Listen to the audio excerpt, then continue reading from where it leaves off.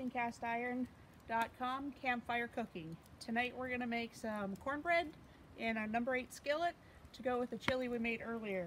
So I've had my pan on, warming up. I'm going to wipe that down. I'm going to use a little bit of lard. You can use butter, you can use vegetable oil. You're going to want to make sure to brush all the sides and get oil everywhere. Let that continue to warm up just for another minute. So if you look closely in the pan, you can see the oil kind of running towards the edge. That means your oil's hot enough and you're ready to go.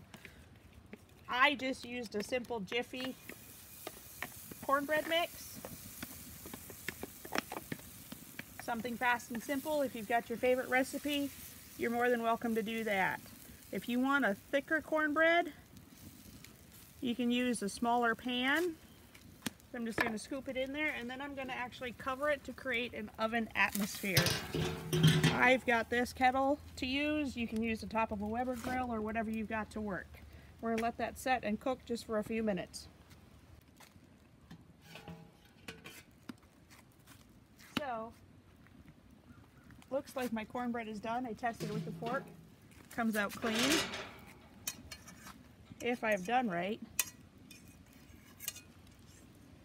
I should be able to flip this right out.